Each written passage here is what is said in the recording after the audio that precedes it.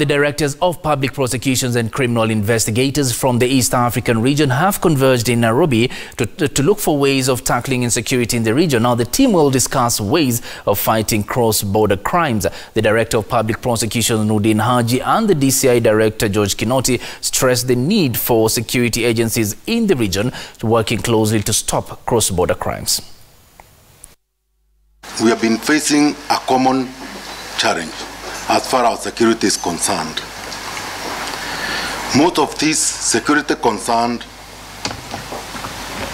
which all of us have been troubling to find out in terms of solutions, particularly if I say in the country Kenya, more or less we have been like the central of all our neighboring countries. One of the problems, of course, our systems have had a big problem in terms of integrity. We have beautiful laws, but we are unable to execute those laws because we have an integrity problem. And this is part of the exercise that we've been doing in fighting graft and corruption. And as I've said over and over, that corruption, graft exacerbates all these threats, and it allows these threats to thrive.